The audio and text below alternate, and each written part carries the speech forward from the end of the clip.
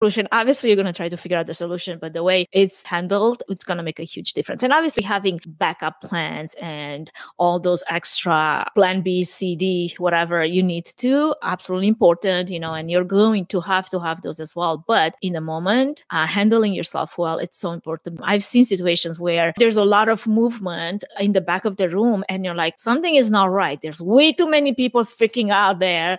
And it's like, what can I do to help? At this point, nobody's paying attention to what's happening on the stage anymore, because everybody's like focused on like what's happening right now. It's like, Right.